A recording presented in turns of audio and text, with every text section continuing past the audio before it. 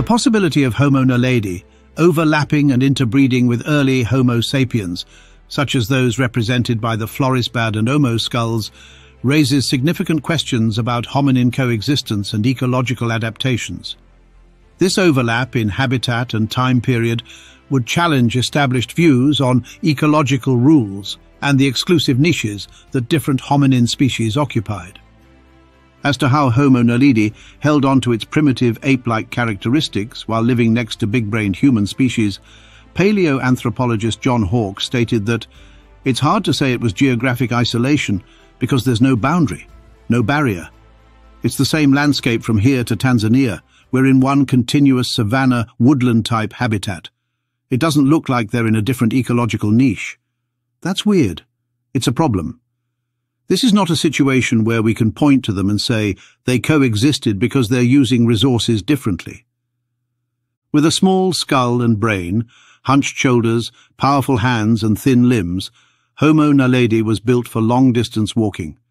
Fully grown, it stood about 5 feet tall, was broad-chested, walked upright, and had a human-like face, including a smile that was probably more human than ape-like.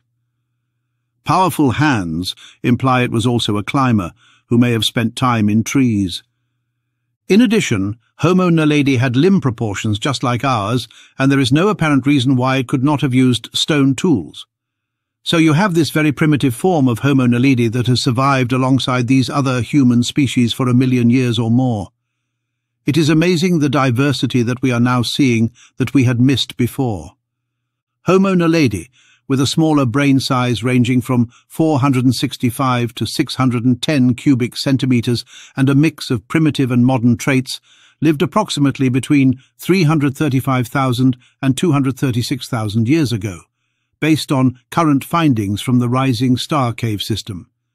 This places Homo naledi and the early Homo sapiens from Florisbad in overlapping timeframes, indicating the possibility of coexistence in southern Africa.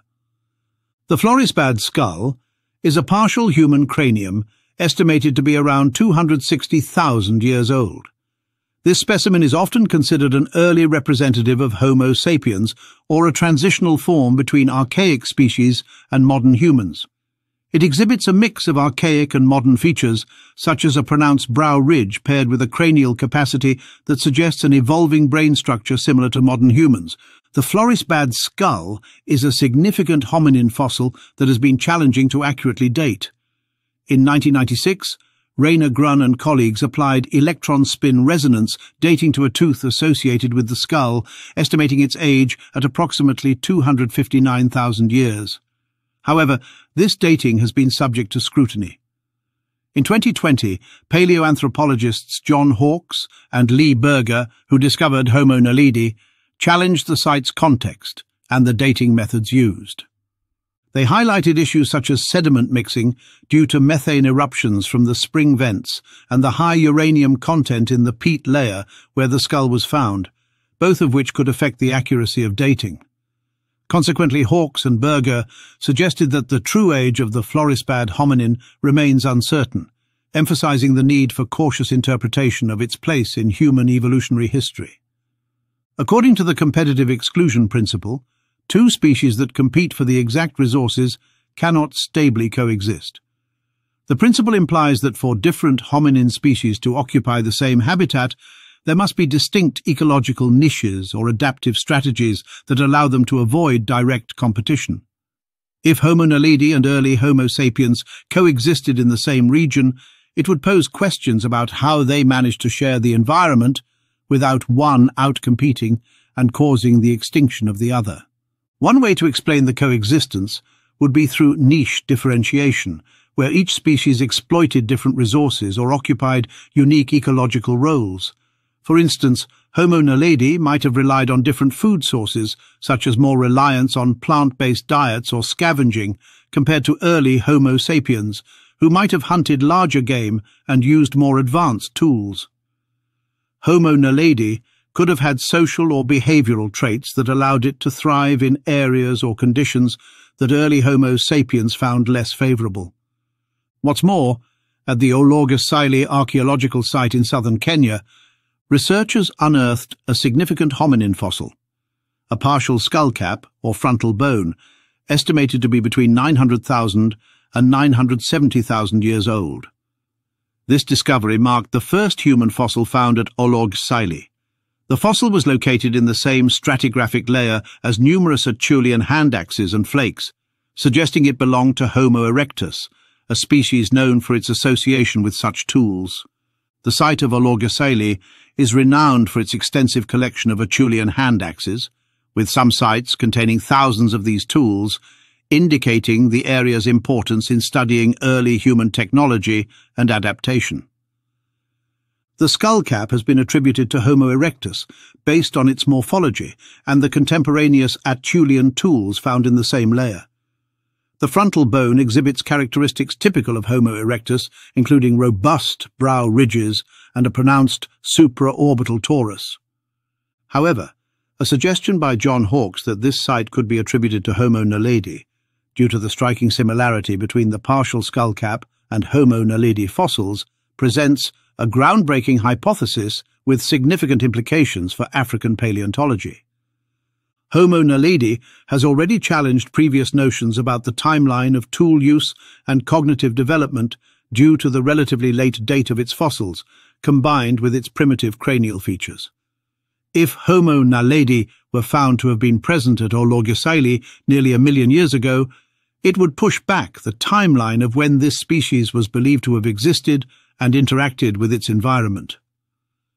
One of the most significant implications of identifying Ologsili as a Homo naledi site would be a major revision of known hominin dispersal patterns. Homo naledi has so far been considered a South African hominin with limited geographical range. If evidence linked this species to a site in Kenya, it would suggest a much broader range than previously thought. This expanded range would imply Homo naledi would have demonstrated the ability to adapt to a variety of ecological niches, from the cave environments of South Africa to the open landscapes of East Africa. The presence of Homo naledi in East Africa would open up the possibility of interactions between this species and other hominins, such as Homo erectus and early Homo sapiens.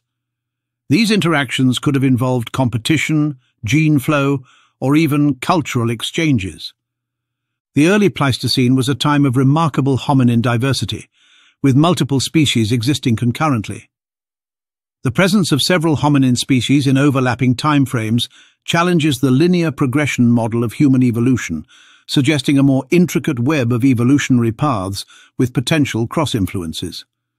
The conventional evolutionary narrative places Homo erectus as the dominant toolmaker and one of the key progenitors of later hominins, including Homo sapiens.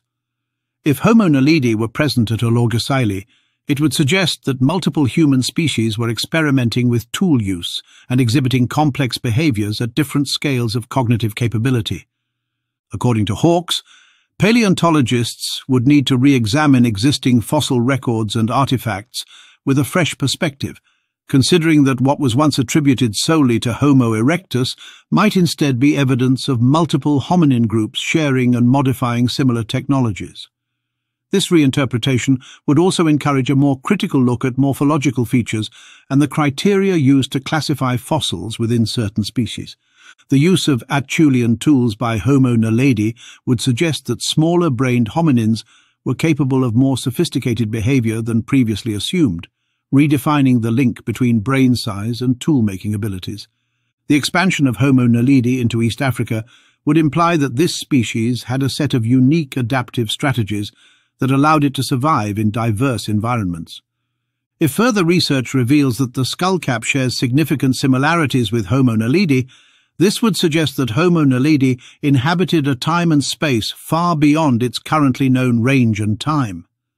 The site of Ologsili in southern Kenya is not far from Lake Turkana, which is the outlet for the Omo River in Ethiopia, where the 200,000-year-old Omo I and Omo II Homo sapiens skulls were discovered. If Homo naledi and early Homo sapiens were found to coexist, it would challenge the simplistic view that Homo sapiens always rapidly outcompeted and replaced other hominin species due to superior cognitive abilities.